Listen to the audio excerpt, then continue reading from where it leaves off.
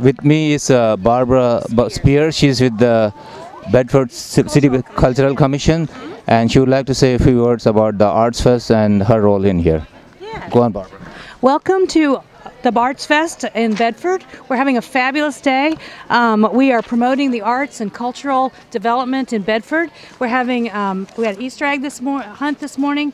We've got free concerts at the Old Bedford Schoolhouse. It's a 100-year anniversary. There are a lot of events going on, and we have an arts talk. We encourage artists to come to this area and give us all of their suggestions, present their artwork, sculptures, photography, painting, chalk art.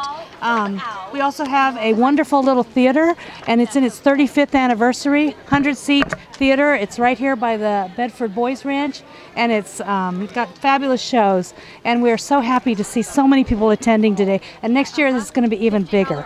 So Obviously you've done this for a while, right, Barbara? I have been a volunteer at the theater for over 20 years. I'm on the Cultural Commission. Oh, and this is the mayor of Bedford. You might want to talk to him.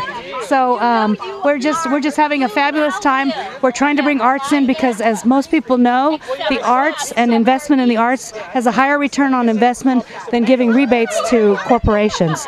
So art is very important to the community, to the quality of life, and to education.